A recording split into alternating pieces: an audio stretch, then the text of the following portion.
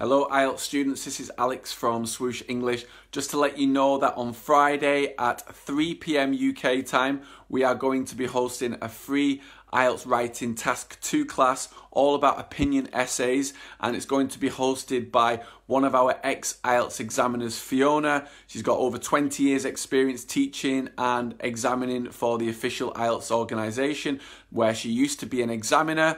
So it's going to be hosted by Fiona and myself, and we're going to be giving you all the tips, techniques and strategies that you could possibly need in order to tackle an opinion essay for writing task 2. So I'd love to see you in the class. Make sure you go to facebook.com/swoosh English, and you'll be able to bring as many questions with you, bring as many questions with you to the class as possible, but you'll be able to, really understand the opinion essays like you've never understood them before. We're going to go deep into this area and talk you through step by step what you need to do to give a band score 7 or even 8 answer if you do get this, because it's a common question that comes up, the opinion essays for task 2. So we'd love to see you in that class. And again, make sure you come along 5 to 10 minutes early. Like I said, bring your questions, and if you've got any other friends or colleagues or family members who are preparing for IELTS,